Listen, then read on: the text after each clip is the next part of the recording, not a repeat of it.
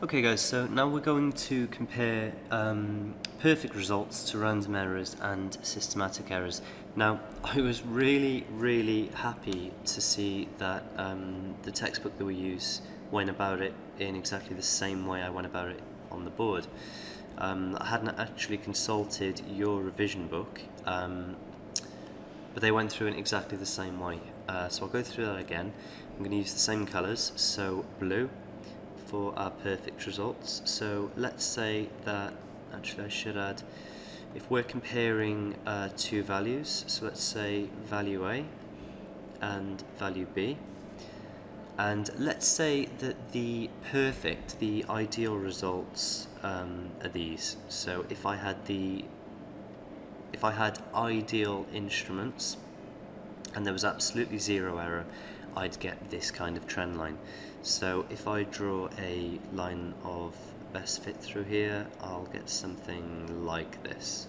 Okay, so these are my perfect results, and that's my perfect line of best fit. Now, the good thing with random errors is that yes, they're errors.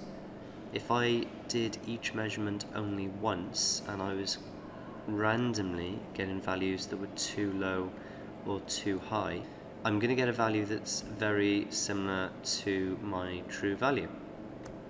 Whereas if I've got systematic errors, and I think I did these in, check the board, I did these in green.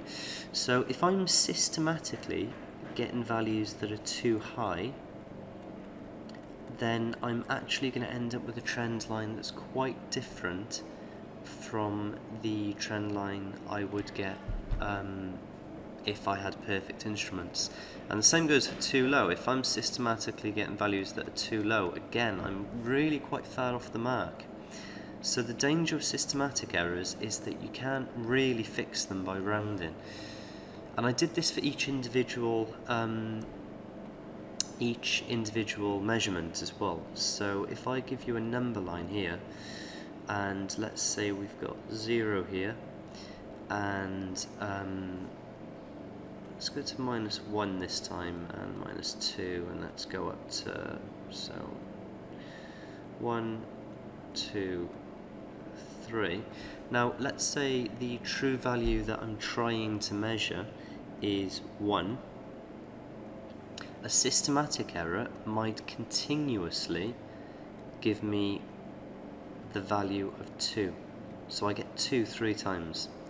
So if I calculate my average, 2 plus 2 plus 2, divided by, so add them up, and divide them by how many we've got, 3, I'm going to get an average of 2. Now let's try this with the random errors, and let's say that once I get -1, so I'm 2 below, another time I get 3, and let's say one time I actually get the right value, so I've got 3, 1 and -1, so if we add these together I've got 3 plus 1, 4 minus 1, okay, so that gives me 3 divided by the number of values I've got, 1, 2, 3, so 3 over 3 gives me a value of 1. So even though I've missed the value by a factor of 2 on 2 occasions, I've actually managed to average to roughly, well, to exactly the right number in this case.